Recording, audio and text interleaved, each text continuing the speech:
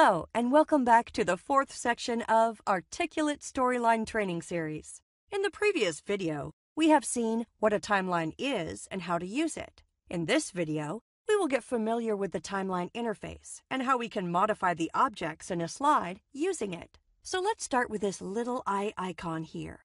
You may find this option helpful while developing a slide that is packed with a lot of content. If you click the icon against any object in timeline, that object will be hidden temporarily on the slide. Once again, click the icon to unhide it. Let's see how this can come in handy with an example. If we look at this slide, let's say we want to edit this first bullet point, which disappears after a few seconds, and then the next set of points appear. In this slide's workspace, it is placed below the next set of points. It can be difficult to select the correct text box we want to edit. In that case, we can simply hide the other overlapping objects. Once the editing is done, don't forget to unhide the objects, because hidden objects in the slide will not appear in the published output.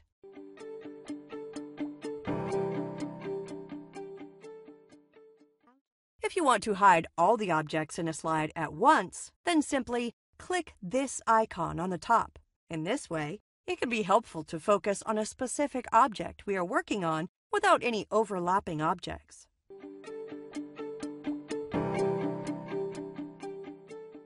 Next, we have this lock icon.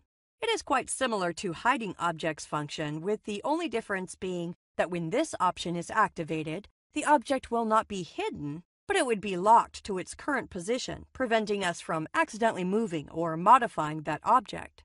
To unlock an object, click the lock icon once again. Next, we have renaming the objects in the timeline. It is always a good practice to give a distinguishable name to the objects. That way, we can easily identify the objects while attaching triggers to them. The most common way that we all know to rename is by double-clicking on the name and then enter the new name. Alternatively, you can right-click and select Rename. If the name is too long to fit in the Timeline tab, we can hover over this partition between the Timeline and Name section, then click and drag the boundary for more real estate.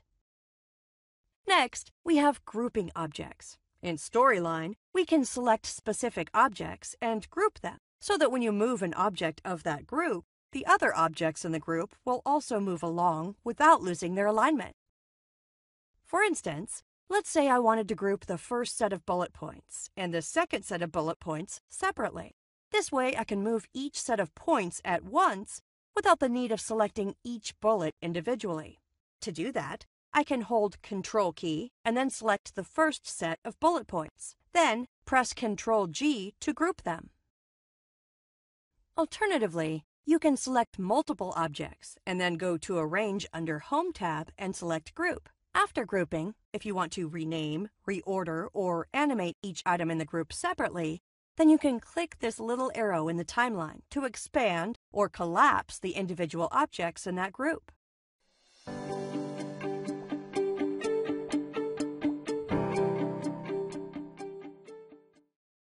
To ungroup, you can simply select the group and press Ctrl-Shift-G, or click Arrange and select Ungroup.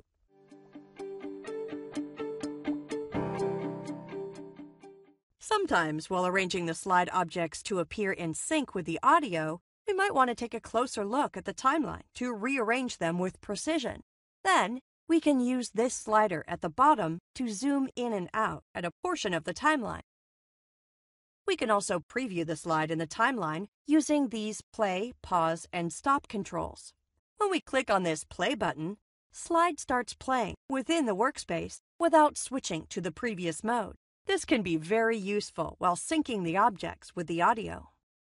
With this, we have come to the end of this video. In the next video, we will see how to modify the timing, duration, and order of objects in the timeline.